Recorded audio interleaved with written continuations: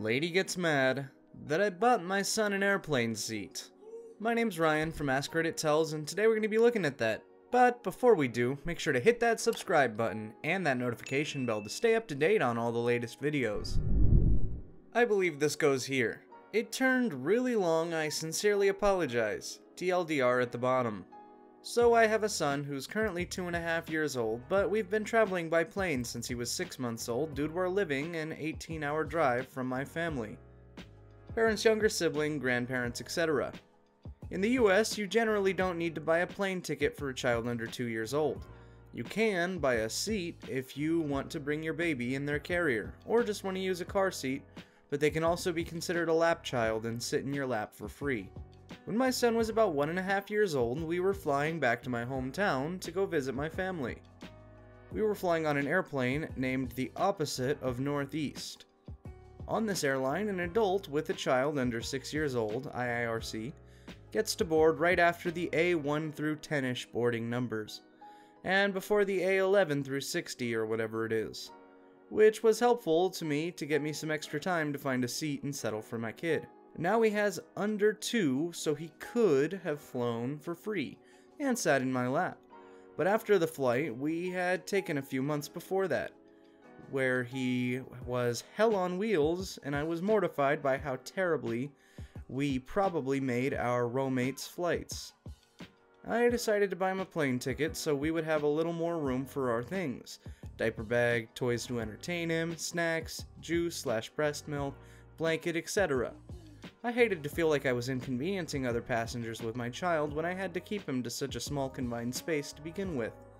It was much better to give him some extra room in the form of his own seat, so as to not crowd others when he wanted to get out of my lap, or try to look out the window, etc.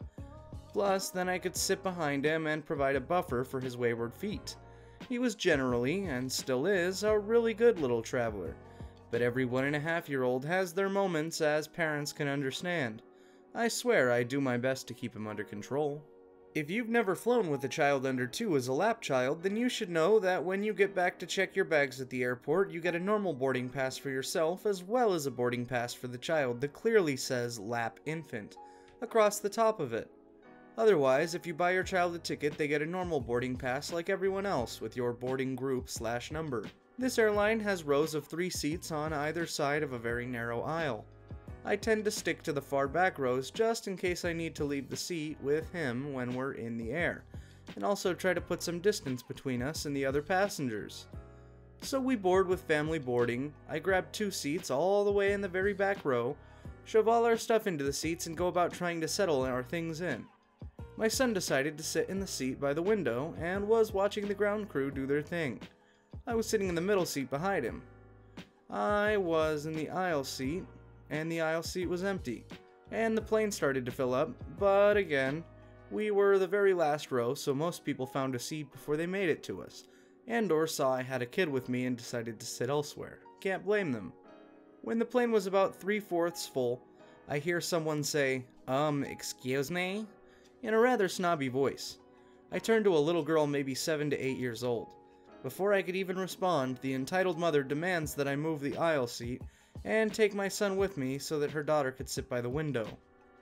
I want to say that if my son was flying free and he was a lap infant, I wouldn't have had an issue with moving to the aisle seat to let the little girl sit by the window, if the mom had asked me nicely. However, I had purchased 2 tickets with my own money, which isn't easy to swing when you're a single mom, and even if I moved to the aisle seat, my son would have the middle seat, and she'd have to sit apart from her daughter. I was not going to be used as a babysitter for someone else's kid on a flight, even if I did have my own child to deal with. I tried to explain this to her. Went a little something like this. Me? "Oh, I would, but I bought 2 seats, and even if I moved, there'd only be 1 seat open, so you might want to try somewhere else so that you can both sit together." There were still entire rows with emptiness on the plane at this point. Entitled mom: "You're lying. He's clearly not even 2 yet, and under the 2, they fly free and sit in your lap. Please move now." Yes, they can fly for free in your lap, but I specifically bought him his own ticket so that he could have his own seat and more room. There are several rows a bit farther forward that are still empty and have window seats. Well, he's small. You should just hold him. My daughter wants to sit by the window and / need to be in the last row, so just hold him so we can sit here. The very back row on the other side was taken up already. I'm really sorry, but no, we need the extra space. I bought and paid for the extra seat. I'm not going to give it up just because you feel entitled to this space. Our things are already settled and stowed away. At this point, EM is working herself up into a tizzy and has caught the attention of the older couple sitting across the aisle. The husband tries to tell the EM to just choose somewhere else to sit, but she snapped at him to mind his own business. Kinda hard inside such a small space.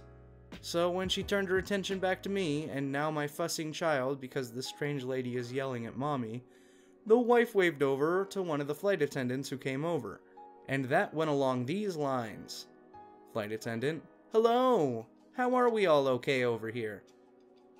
No, this girl refuses to put her son in her lap, and to make room for us even though he's clearly less than 2 and can fit in her lap.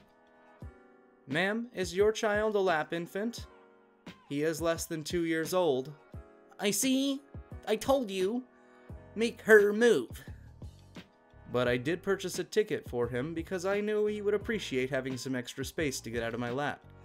I had grabbed both of our normal paying customer boarding passes and handed them to the flight attendant.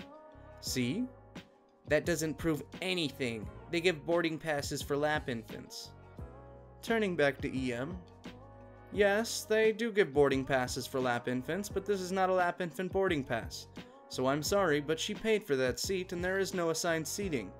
So you can't ask her to move. Started going crazy, screaming at me. The FA, her kid is flying, her crying, but I think it may have been more out of embarrassment than the flight attendant was telling them no.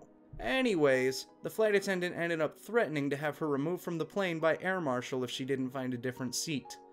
EM huffed angrily, promised to write a terrible review, and told the FA specifically she was going to call Opposite of Northeast Airlines corporate office and have them fired for treating EM and her daughter so poorly. The daughter did get her window seat further up the plane. The flight attendant rolled her eyes where only I and the older couple could see, and she apologized for YA. The rest of the flight went smoothly. My kid laughed when the plane took off and then passed out in his own seat with his head on my leg about 20 minutes into the flight, and slept the whole time. And the flight attendant gave me a complimentary glass of wine once he was asleep.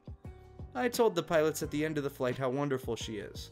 I saw EM inside the airport afterwards as we made our way to baggage, berating a cleaning staff member because the airport Burger King was closed at 11:30 p.m., as if the poor staff member even had control over that to begin with.